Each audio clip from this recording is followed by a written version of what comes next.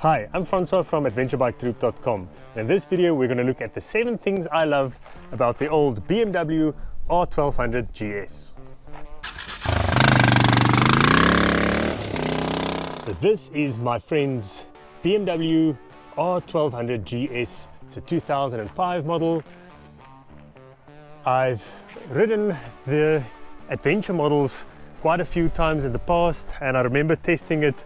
This was one of the first bikes I tested for a magazine way back in 2009, and ever since I've loved the old 1200 GS's. Now this is one of the first ones. I think it came out in 2004, and this is a quick video on the 7 things that I love about these old 1200 GS's. So the first thing I love about the R1200 GS is the fact that the center of gravity is so low due to this boxer engine, this massive 1200cc boxer engine that sits so low down on either side of the bike. It is a massive bike. It's it's well over 500, I think 550 pounds. So it is a heavy bike, but it never feels heavy. Every time I get back onto one of these 1200s, I'm amazed at how light they feel and how easily they are to maneuver. The second thing I love about the R1200 GS is the low seat height. Now currently the seat is on its higher position, but you can also very easily, by just turning the key, removing the seat, you can lower the seat by about an inch. So I've got it at the higher setting, and it's super easy to get on and off the bike, and it's super easy. I can actually flat-foot it with my sneakers. I don't even have motocross boots on at the moment. So the third thing I love about the 1200 GS is, and I have to show you by turning the key,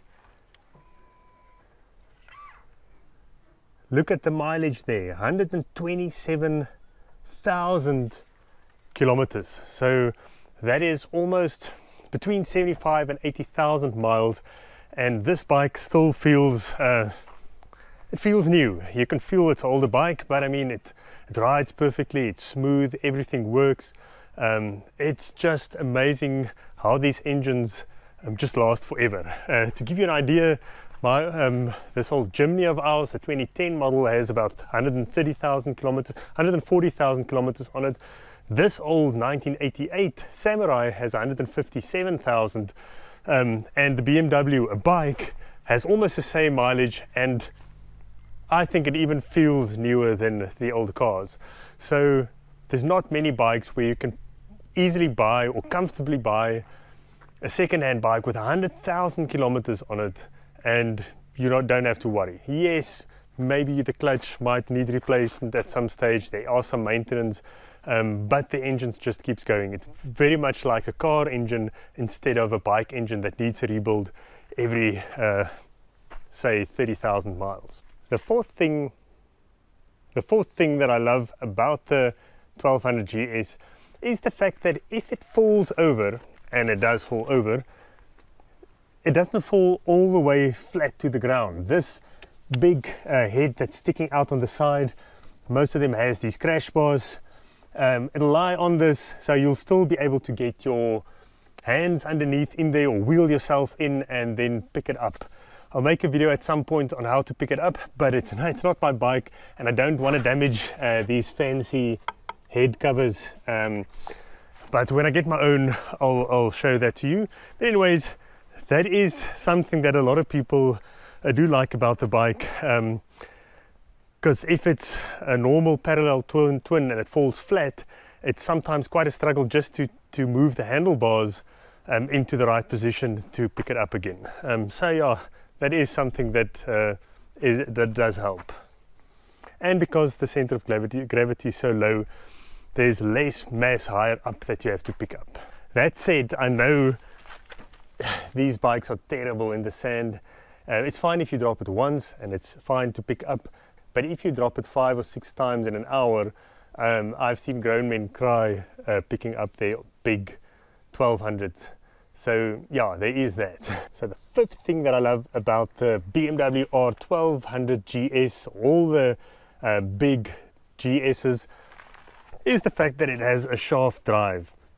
The nice thing about this is there's less maintenance. You don't have to clean it every time you drive through mud. You don't have to clean it or adjust it every time you go for a ride. It's just basically maintenance free. Yes, there's oil that you need to change. Yes, they do need replacement. This one was replaced, I think, after 100,000 kilometers for the first time, and it's been fine since. So yeah, that is just something, if you are not too keen on doing maintenance every weekend, a shaft drive is something nice. So number 6 of the things I love about the R1200 GS, the older models, not the newer ones or the 1250s, is the fact that it's air cooled or oil cooled. You can see there's the radiator or the oil cooler, but there's no radiators down here, so there's very little that can get damaged apart from the heads, but it's got this crash bar, but there's no radiator that you could damage with a rock that flies up. There's the oil filter, but there's a bash plate underneath that, but you can see the oil cooler is all the way up there, and it's just one less thing to worry about on a trip. And then the 7th thing I love about the R1200 GS and the GS Adventure is the fact that it's such a comfortable place to be, especially on the highway, but at any speed, low speed, high speed, in the wind, in the rain, this is just the most comfortable position you can be in. Recently I tested the Northern 901, the Husqvarna, and there's a playlist up here somewhere, and I said it's a super comfortable bike on the highway, you don't need anything more. But this old 2005, I mean, it's a 18-year-old bike, is 100% more comfortable than the Northern 901 on the highway, just because of that massive windscreen, the way you sit on the bike or in the bike with this low seat, and just a massive amount of torque that is super smooth and linear. So this is just the most comfortable. I don't think anything comes close in terms of a highway tourer than the big GS. So if there's anything I left out, please comment below, and please also let me know what are the things you hate about the R1200 GS. It's such a popular bike, and you can see why, and you can feel why when you are on one of them. And I'm actually looking for one for myself, but I'd love to get the Adventure. But anyways, you'll see more of this bike on the channel, and I'll see you soon. Cheers.